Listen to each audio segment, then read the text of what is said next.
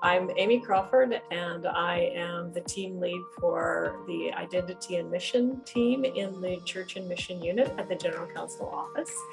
And Youth Forum at General Council has been going on for decades. We made Youth Forum into a three-part program.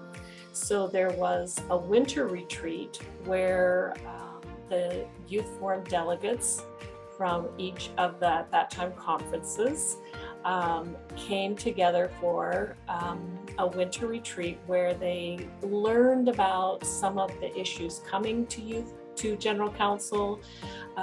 They learned about how the business of General Council would be carried out. And they also, had an opportunity to build community with other young people from across the church. So that the winter retreat was one part of the three-part Youth Forum. And then there was the experience at General Council itself, where the Youth Forum delegates came to General Council. They participated in the business meetings, in the table groups.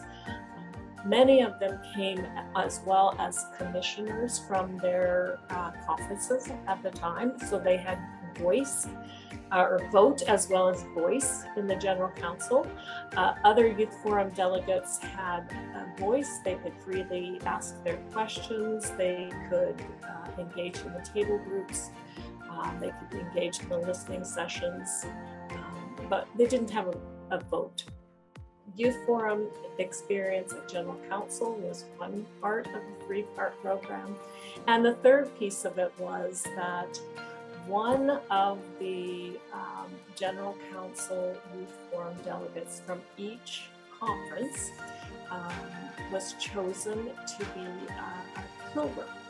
And throughout the summer of General Council, they traveled across the country to the various areas and conferences and ministries and learned a little bit more about the church in different areas of the country. There are some regional differences.